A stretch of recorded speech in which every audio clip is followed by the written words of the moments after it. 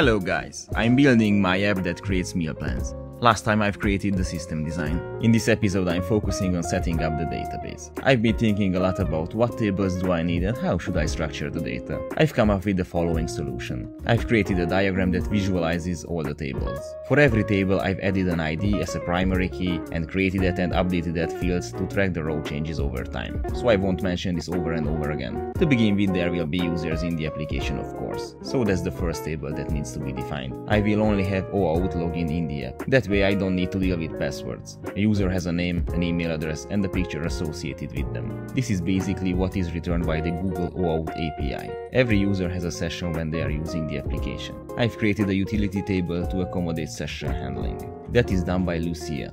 Now let's start implementing all these tables. The application will use Drizzle as an ORM. I am not a big fan of ORMs as they add an extra layer of complexity to the application as you need to learn to use the ORM itself. And other projects might use different ORMs, thus your knowledge is not transferable. In comparison, using only SQL directly can be used for every project, and debugging will be most likely done with SQL queries. Anyway, I like how Drizzle operates, it seems to be fairly simple to use and their documentation is good, so I'm giving it a chance. I decided to use Turso as my database. It's built upon SQLite, which is more than enough for the scope of this project. It has many great features as local replicas, that I'm the most excited about.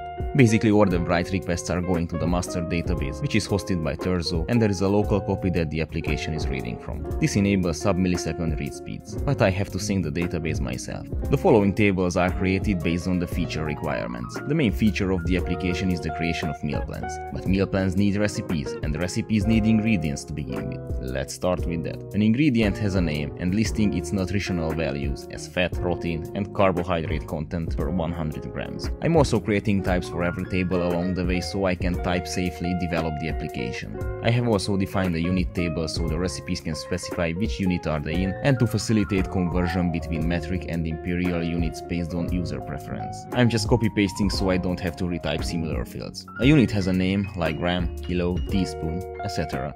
I want to categorize recipes, which one is for breakfast, for lunch and dinner. That categorization is done by the recipe type table. It will just hold an enum with the values of breakfast, lunch and dinner, with the ability to extend it further in the future. Finally, I can define a recipe table. It has a recipe type ID which is a foreign key referencing the recipe type table and the name. But where are the ingredients and all the other data, you may be wondering, as the recipe is still missing the ingredients. I've created an association table called recipe ingredient that references a recipe, an ingredient, an amount for the ingredient and a unit for the ingredient. Simply put, it describes how much should be used from that given ingredient.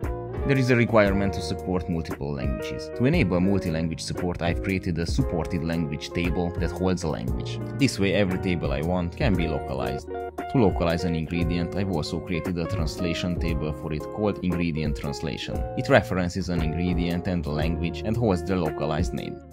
Localized recipes are stored in the recipe translation table. It references a recipe ID, a language ID that specifies which is the language of the recipe. A recipe has a brief description to explain what is this recipe about, and an instruction with all the steps required to prepare it. Units also need to be translated via the unit translation table. It references the unit ID, the language ID, and holds the translated unit's name. You may have noticed that in the recipe, ingredient, and unit tables I have an unused name field. I'm keeping that for sanity reasons, so I can double check that if I pair the translation with the right recipe. As I've defined the requirements in the system design video, the users can have references. I've created a user preference table. It references the user ID. A user can set their weight as it will serve as the base for macronutrient calculations. I've added a field for unit so the user can choose between imperial and metric systems. Now the app has the ability to store localized recipes, but I have to make sure the user will get favorable recipes recommended. For that, I need to know what kind of ingredients do they like. I've created another association table called ingredient preference that connects a user and an ingredient.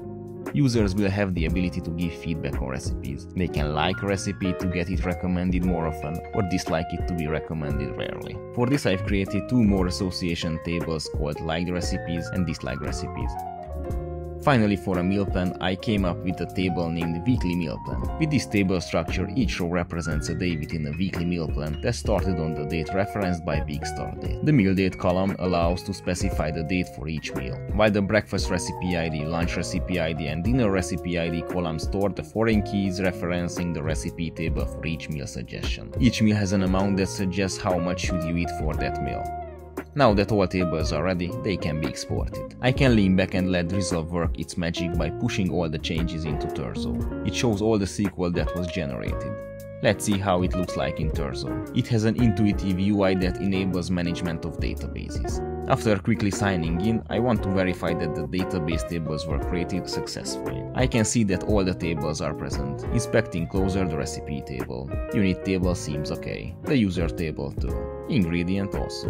Most importantly, Turso has a very generous free tier that makes it an ideal choice for my pet project. In the free tier they allow 1 billion row reads and 25 million row writes every month. That should cover the needs of my application. My dogs were having a great time on the couch and now they want some love and attention in the form of a walk, so let's go outside, breathe some fresh air, enjoy the weather and see the nature. I hope you enjoyed this episode, and if you want to see more, don't forget to subscribe and like the video. Thank you for watching and see you in the next video.